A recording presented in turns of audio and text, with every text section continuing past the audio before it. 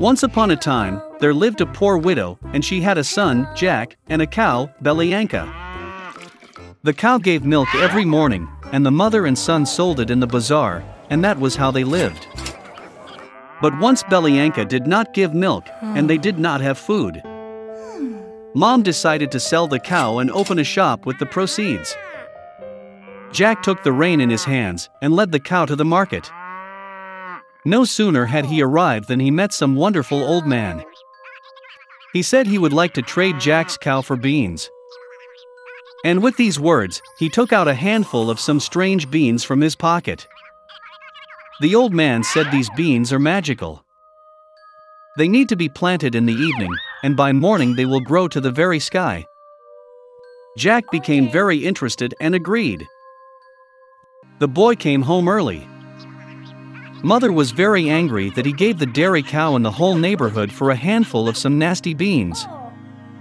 But Jack remembered the old man's words and decided that there was nothing to do, and planted beans in the yard. He went up to his attic sad, and fell asleep. In the morning, Jack woke up and saw something like a large tree in the yard. And this, it turns out, his beans sprouted, and the huge stem continued to grow upward until it grew to the sky. Jack jumped onto the stem and climbed up like a ladder. He climbed and climbed and climbed and climbed until, at last, he reached the sky. There he saw a long and wide road that led him to a huge castle. Jack went to his gate and knocked. The gate opened, and a tall woman stood on the threshold. Stuttering with fear, the boy asked for something for breakfast. The giantess let him in, but warned him not to catch the eye of her husband, because he is a cannibal. She took Jack to the kitchen. But before he had time to eat even half of his breakfast, suddenly the whole house shook from someone's steps. The boy was not taken aback and instantly jumped into the furnace. And at that very moment, the cannibal entered the room. Well, he was as big as a mountain. The cannibal took out 2 bags of gold from a huge chest and sat down to count the coins. He counted and counted, finally began to nod off, and began to snore. Then Jack quietly climbed out of the oven, crept past the cannibal, grabbed 1 bag of gold, and rushed to the beanstalk. He threw the bag down, and he began to go down the stem lower and lower, until, finally, he found himself at his house. Jack told his mother everything that had happened to him, and handed her a bag of gold. They began to live on the money that was in the bag. But eventually the sack was empty and Jack decided to try his luck one more time at the top of the beanstalk. One fine morning, he got up early and climbed a beanstalk. The man-eater's wife stood at the threshold of the huge castle. She said that she would not let him in, because the last time her husband had lost a bag of gold. But all the same, she took pity on the poor boy, and let him into the castle. Suddenly the footsteps of a giant were heard, and Jack again hid in the furnace. The cannibal entered and told his wife to bring the hen that lays the golden eggs. The giantess brought it, and the ogre ordered the chicken to lay, and she laid the golden egg. The pleased giant began nodding and snoring. Then Jack climbed out of the oven, grabbed the golden chicken and rushed to the beanstalk. The boy returned home. He showed his mother a wonderful chicken, and they began to live selling golden eggs. But soon it seemed to Jack that this was not enough. And he again decided to try his luck at the top of the beanstalk. This time the boy climbed into the castle through the window. He jumped into a copper cauldron and hid. The cannibal and his wife entered the room. The giant smelled the boy, and they rushed to look for him in the oven. But he was not there. They searched every nook and cranny, but they didn't think to look into the copper cauldron. Desperate to search, the ogre ordered his wife to bring a golden harp and put it on the table. Under her beautiful sounds, the cannibal snored. Then Jack quietly climbed out of the cauldron, grabbed the golden harp and rushed to the door. But the harp played loudly and woke the cannibal. Jack ran at breakneck speed, leaping onto a beanstalk, and the giant in pursuit. Jack went down to his house and yelled at his mother to carry the axe. The mother ran out with an axe in her hands. The boy grabbed the axe and began to chop the beanstalk. The ogre felt the stem swing violently and stopped. Then Jack struck again with an axe and cut the beanstalk. It swayed and collapsed, and the ogre fell to the ground and crashed. From that day on, Jack and his mother never knew poverty again. But the boy was very sorry that, because of their greed, they almost paid with their lives. He promised that he would never steal again and would work hard for the good of the family. Once upon a time, there was a wealthy merchant who had 3 daughters. The youngest of the daughters was called Beauty. The sisters did not like her because she was everyone's favorite.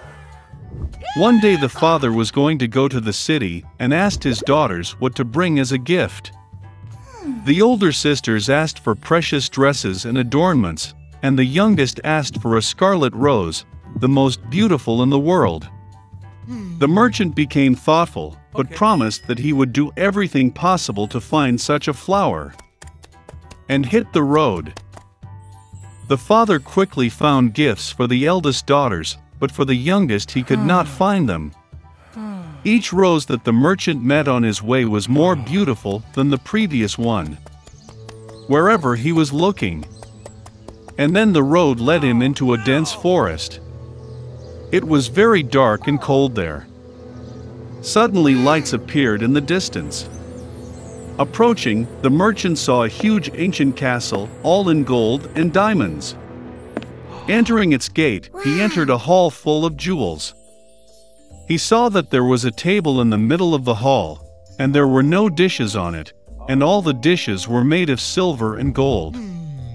But the castle was empty, there was no one. The merchant thought that the owner would probably come any minute. He waited an hour, 2, 3, no one showed up. The merchant could not resist and sat down at the table. Having eaten from the belly, the old man hit the road.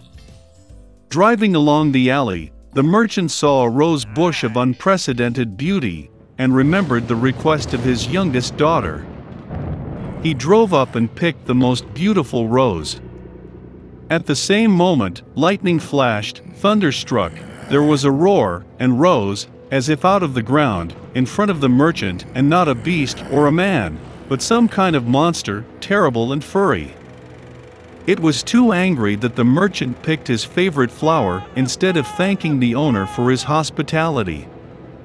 The old man was very frightened and said that he would do anything, as long as he did not kill him. For such an offense, the beast agreed to marry one of his daughters. But only the one who wants to come herself, out of love for her father. And if none comes, then death to the merchant. The old man was grieving and decided to go home to say goodbye to his daughters. He did not want to give up any of them for a fierce beast. I got on my horse and went home. Having met the children, he gave gifts to everyone and told about his adventures.